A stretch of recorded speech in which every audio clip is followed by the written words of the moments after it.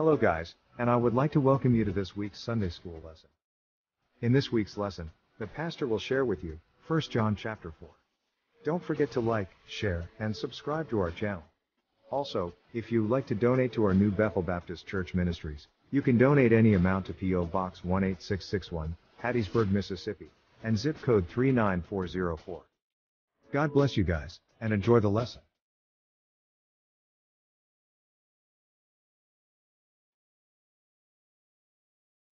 Hi, I'm Brother Lars Jordan, pastor of the new Bethel Baptist Church located at 2729 Oak Grove Road in Hattiesburg, Mississippi.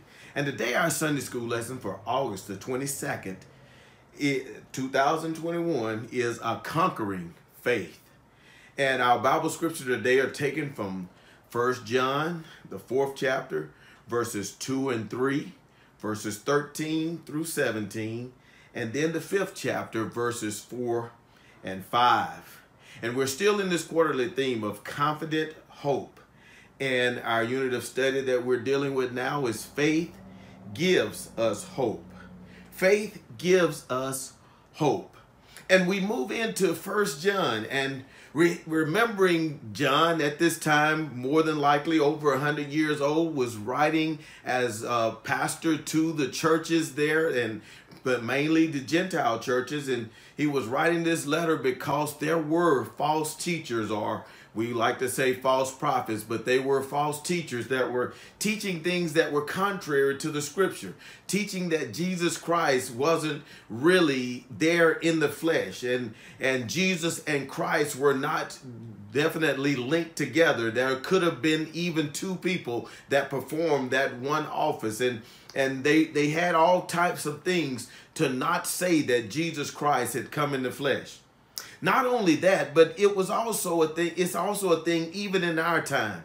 You would be surprised at the renowned teachers that we have now, the people that have the great names that are on the television, and we see them all the time and speaking this and that. A false teacher or a false prophet, they wouldn't have to be 100% right all the time. They just have to be somewhere around 90%. And in that 90%, you hear that and you believe everything they say, even that 10%, which is contrary to the scripture. But a true teacher, everything that they should teach, they should be able to tell you, okay, now go and study that and link it to and study it in reference with the word of God and see if I'm telling you the truth. When I begin to give you the text and the scripture on Sunday morning or Wednesday night, don't close your Bible. Go ahead and open it back up. I know we don't really have sometimes the actual Bible with us now where we open it up. We have the devices,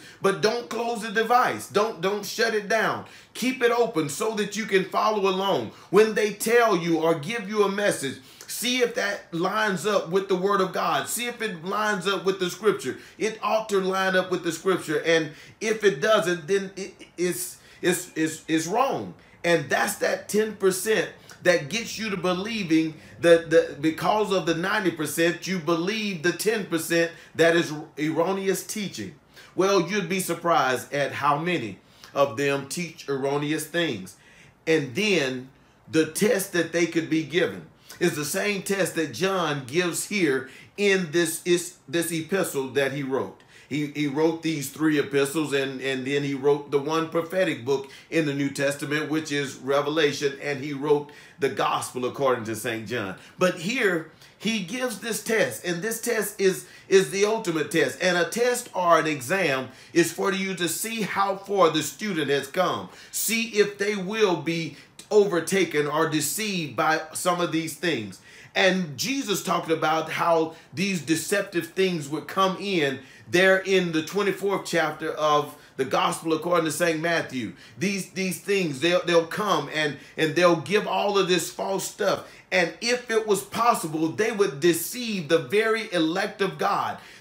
Said if it was possible. It's not impossible to totally deceive, but it is possible to deceive for a little while, or those that have not truly come across yet. So he says here, he starts this out, and it's not in our printed text, but I definitely want to deal with it. He said, "Beloved, Believe not every spirit, but try the spirit, whether they be are of God, because many false prophets are going out into the world. That's what John said about that time. And this is why he was teaching this, because false prophets would, and some of the false prophets, they were even people to try to make you think that you wasn't saved if you tripped up or stumbled and fell into some type of sin. And John tried to clear that up in the very first chapter of 1 John when he said, if you say that you have no sin, you deceive yourself. So he was trying to clear up all of these things that come in and try to make a person think that they're not saved, and get them to saying, well, maybe this guy is right. Maybe this person, this woman is right. Maybe they're on the right track. If it doesn't line up with the Word of God, if the Word of God is saying something definitely totally contrary to what they're saying, who do you believe? Do you believe God? Remember that the Word of God is not just a written book that's sitting in front of you. John told you that in the first chapter, first verses of the Gospel according to St. John. He said, in the beginning was the Word, and the Word was with God, and the Word was God. The 14th verse of that same chapter said, and the Word was made flesh and dwelt among us. That would be Jesus Christ himself. And the Word is alive. And it's a living being, and you can't just throw it to the side and a prophet come in and tell you something that doesn't line up with the scripture. Because remember, the prophets of the old days, which were only for the people of Israel, when they said something, it was supposed to be 100% correct 100% of the time. And it wasn't saying that a check is going to come in the mail and tomorrow it doesn't come, and you know it one day, eventually one will come, and then they look like they were right. No, that's not the way that a prophet was in the Old Testament. And if they were wrong in the Old Testament time, they were to be put to death. So you were able to try the spirit, try that prophet, try that teaching, the teaching of that person by the Spirit of God, by the Spirit. And then we get into our text, and it says, hereby know we the Spirit of God. Every spirit that confesses that Jesus is come in the flesh is of God. And you say, well, wait a minute, doesn't everybody do that? That's what we were talking about. When we said, you asked those renowned teachers, is Jesus God? Is he God? And they start fumbling around and saying, well, you know, he was the best, and he was great, and he was all of these things, but is he God? And they say, well, wait a minute, I just don't see it like that. But here, and is he God? Here John is saying, here is the test. This is the exam. Not only do you take the exam to see where you are, but you can give them the exam also. Is he God? He says, hereby know we the Spirit of God. Who is the Spirit of God? The third person of the Trinity. You can know the Spirit of God. You can get to know the Spirit of God. Jesus sent the Spirit of God. He sent the Holy Spirit. That's the Holy Spirit that he's talking about. He talked to his disciples about the Holy Spirit in his discourse before he would go to the cross. And in the 14th, 15th, 16th chapter of the Gospel according to St. John, he said this in the 7th verse of the 16th chapter. Nevertheless, I tell you the truth. It is expedient for you that I go away. For if I go not away, the Comforter, the Holy Spirit, will not come unto you. But if I depart, I will send him unto you. And when he is come, he will reprove the world of sin and of righteousness and of judgment. Of sin, because they believe not. Of righteousness, because I go to my Father, and ye see me no more. Of judgment, because the prince of this world is judged. I have yet many things to say unto you, but ye cannot bear them now. Howbeit, when he, the Spirit of truth, the Spirit of God, the same one we're talking about here, is come, he will guide you into all truth. For he shall not speak of himself, but whatsoever he shall hear, he shall speak, and he will show you things to come. He shall glorify me, for he shall receive of mine, and shall show it unto you. This is what Jesus said concerning the Holy Spirit. Every believer has the Holy Spirit living in them. They're born of the Spirit. They're indwelled by the Spirit. But every believer, even though they're indwelled by the Spirit, every believer is not controlled by the Spirit. They're two different things. They will be indwelled by, because that is their surety, their promissory note. That is their down payment, their guarantee that God is going to save them in the end.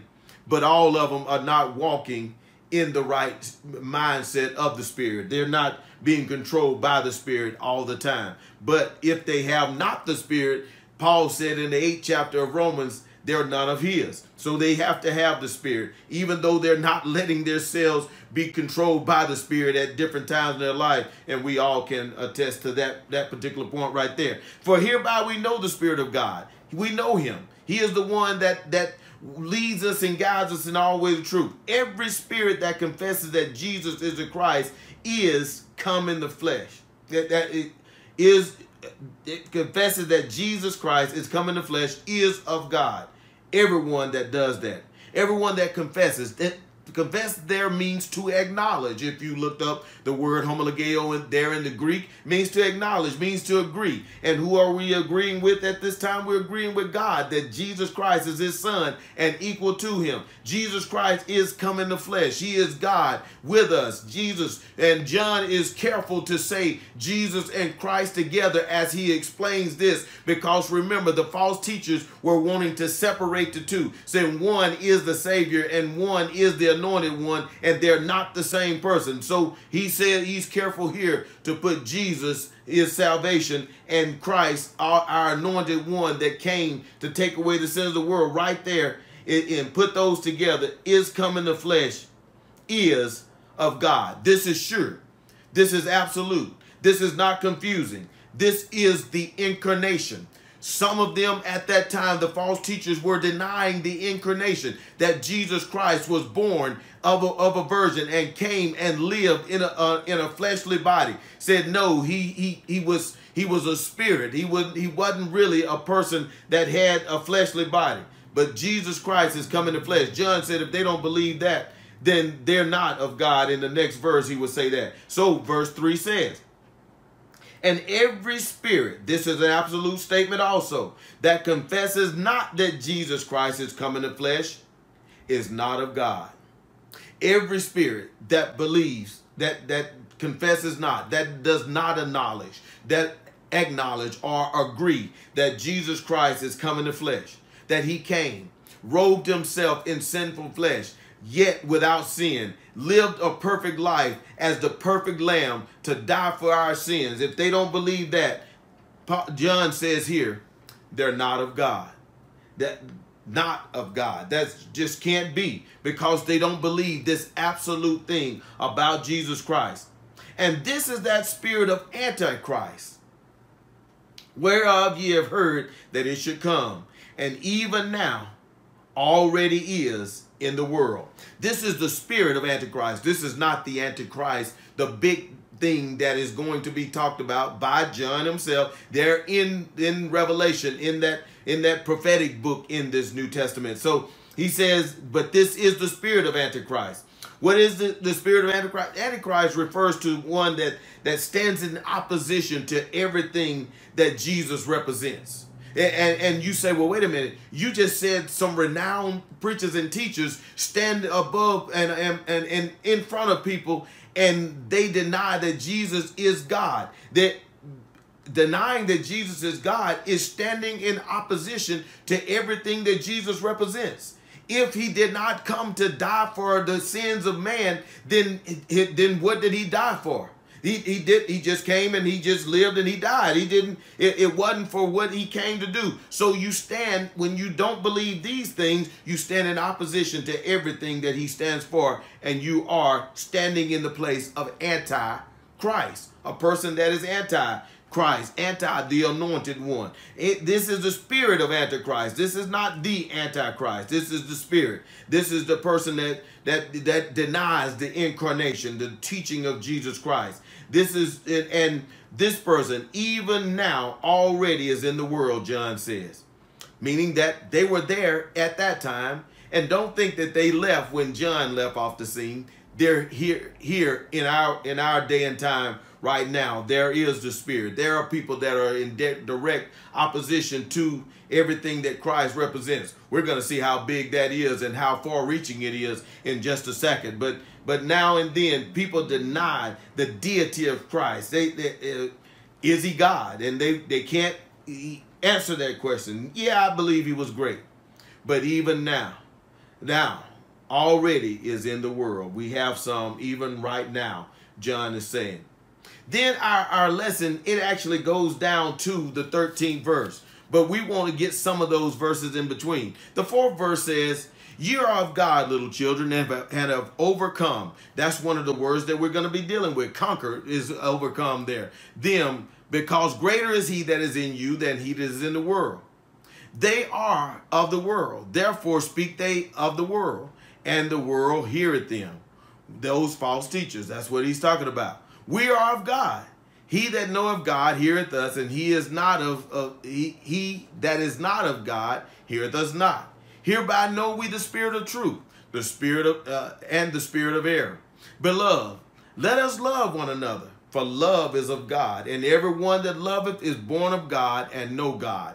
That's what he's going to be reiterating right here as we go through these scriptures right here, because verse 16 is going to say some of the same things that verse 8 is fixing to say now. He that loveth not knoweth not God, for God is love. In this was manifest the love of God toward us, because that God sent his only begotten Son into the world that we might live through him. And herein is love, not that we love God, but that he loved us and sent his Son to be the propitiation for our sin. He took our sin debt, the wrath of God that needed to be taken care of for our sins. Jesus Christ took it on him. That's what propitiation means, meaning he satisfied the righteous wrath of God. Behold, if God so loveth us, we ought also to love one another. No man has seen God at any time. If we love one another, God dwelleth in us, and his love is perfected in us. Then, verse 13, our printed text. Hereby know we that we dwell in him, and he in us, because he has given us his Spirit. Here's how we know that we dwell in him. We dwell, to stand in, to abide in, to remain in, to continue in. This dwell means meno in the Greek. We dwell in him. How do we know that we dwell in him and he in us? Because he has given us his Spirit. His Spirit. Remember that Paul said that his Spirit would be that thing that would seal us to the day of redemption. He would be that down payment. He has placed his Spirit in us to seal us to the day of redemption. The 1st chapter of Ephesians and the 4th chapter lets us know that he is our earnest, that down payment. He has given us his Spirit. How do we know this? We know it because he has given us his Spirit, because we have every believer, we just said, is indwelled by the Spirit of God, by his Spirit. We have him in us. And we also stated, and we can't forget this, that every believer is not always controlled by the Spirit of God. And we probably all fall into that from time to time in our walk with the Lord. Verse 14 says, and we have seen and do testify that the Father sent the Son to be the Savior of the world. John said that we have seen and do testify. That which we have seen, which we have heard, which our hands have handled, as he started out this epistle as he was writing here to the churches. He said, we have seen, our eyes have seen the Lord, not just Jesus Christ as he walked with us, but we saw the resurrected Savior. Our eyes have seen. And not only have we seen, we bear witness, which is testify. We give and we do have definite evidence of what we have seen. We have seen and do testify that the Father sent the Son to be the Savior of the world. If I can interject, the whole world. He sent him to be the Savior of the world. How do we know that?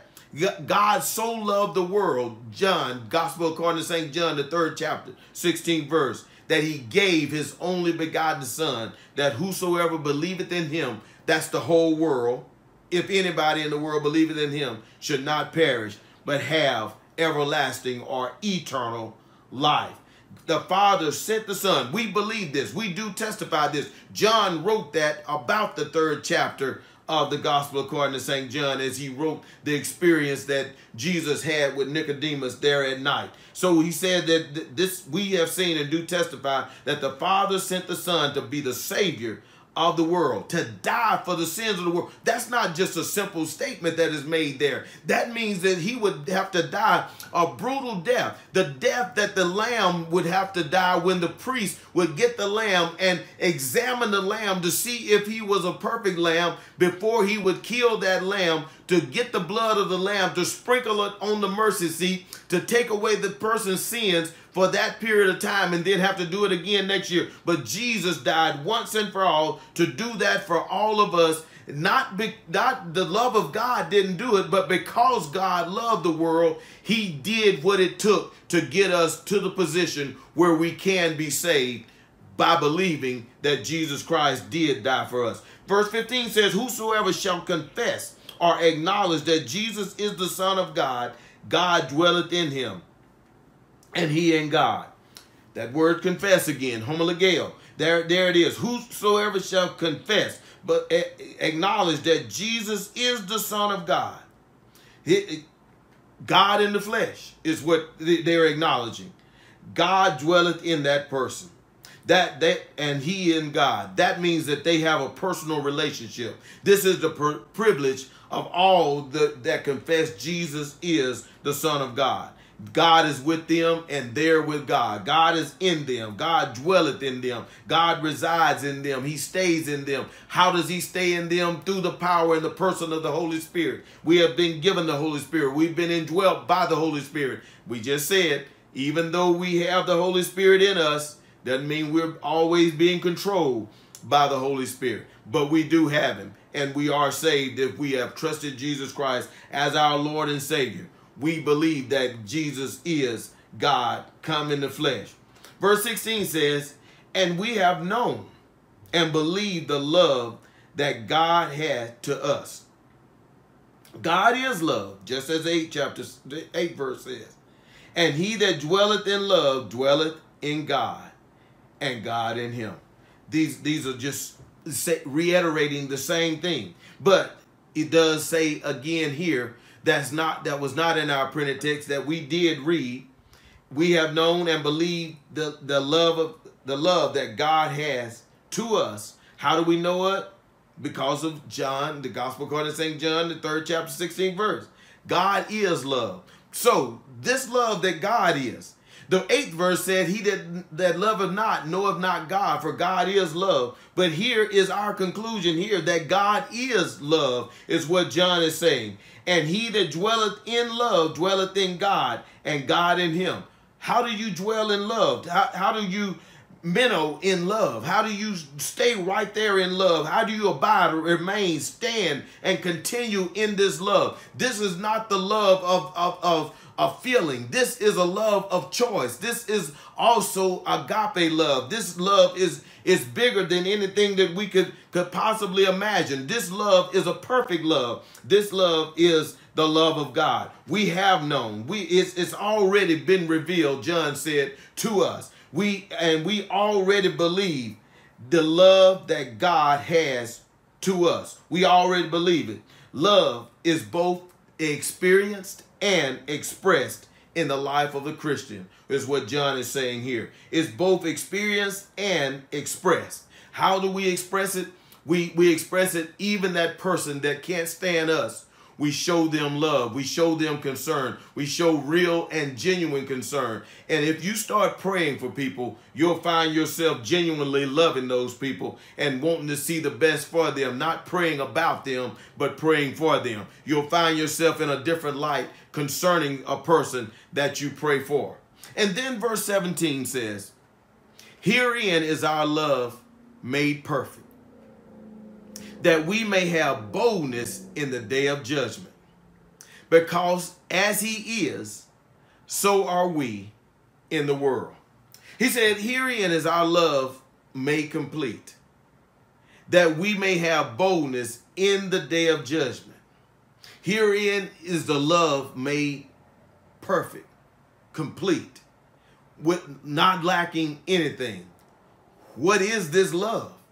This love, the Bible teaches us, the Apostle Paul teaches us, Galatians 5, that is the fruit of the Spirit. Yeah, I know you say everything else that comes after love in that section, but you won't have any of those other things without love. You won't have joy, peace, long-suffering, understand. You won't have all of those things unless you have love. Love would have to be there first. So the Apostle Paul also wrote to the church at Corinth in the 13th chapter of 1 Corinthians. He wrote about love there also, didn't he? He talked about love. He said that he said, even if I spoke with the tongue of men and angels. He didn't say I do. He said, even if I did, spoke with the tongue of men and angels and had not love, it would just be me tinkering on a cymbal or hitting a gong.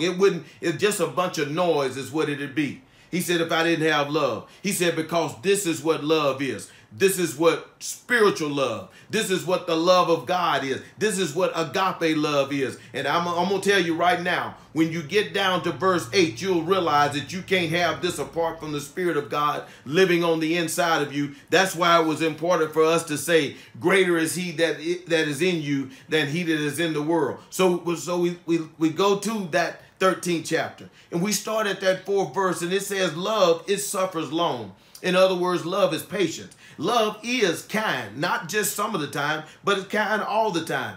Love does not envy or is not jealous of everything that happens around it. Love vaunteth not itself, is not boastful in things. Love is not puffed up or proud. It's not just over the edge and standing with his head up and acting like nothing can bother me. I'm just such a proud person. Does not behave itself unseemly. In other words, love is not rude or arrogant. It seeks not her own, does not demand its own way. It is not easily provoked or not irritable.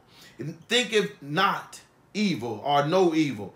Keepeth no record when it has been wronged is what that means. Rejoices not in iniquity. Never glad about injustice. This love is, this agape love.